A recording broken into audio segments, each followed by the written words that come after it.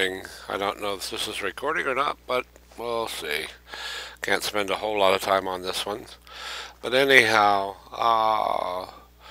what I've got here is a futuristic imaginary dream turbojet, twin turbojet gyroplane that I found in the X-Plane 9, which is older, archives.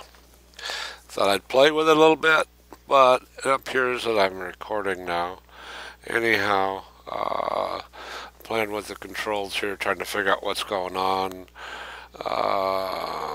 Be the first time that I've flown it, but I did find out from the flights that it does fly. It has a max speed, looks like about .9 Mach, which is in the high 500 mile per hour, I guess, and has a incredibly stupid climb rate of about 4,000 to 5,000 feet per minute, which means you basically can go straight up. Anyhow, uh, also found out it has retractable landing gear, some other things. So we'll have to see what's going on here. I'll throw some music in here just so it isn't so boring. But anyhow, I'll do more when I learn more about how the controls work. There's no manual, of course. Although I don't know that for a fact because I haven't looked.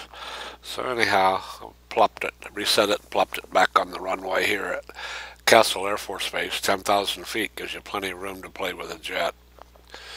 Anyhow, have a happy Thanksgiving. Don't eat too much turkey. And whatever you do in life, play a lot. It's the only good thing to do. Bye.